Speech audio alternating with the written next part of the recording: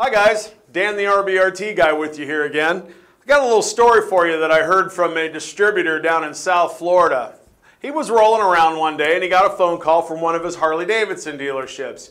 And apparently they have a Harley wheel that's got some Torx bits that hold this rotor on, and they had broken 3 or 4 different types of Torx bits trying to get it out. I guess they're kind of shallow, you know, and they are typically held in with a thread locker, I would bet.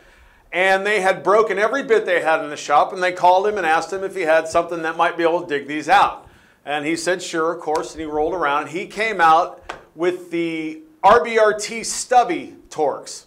Now, the reason I like the RBRT Stubby Torx for stuff like this is because it's a one-piece machine design, so there's less mass, they're a little bit stronger.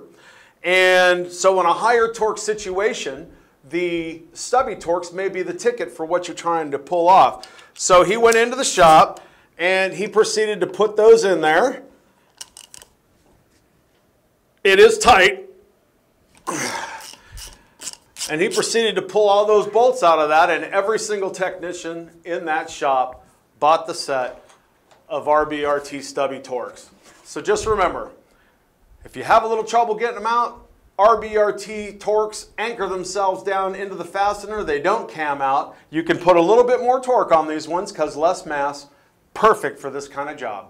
I'm Dan the RBRT guy. Thanks very much. Don't forget to like my channel, subscribe to that channel, like the video, and smash that bell so you can see the next newest video I put out. Thanks very much.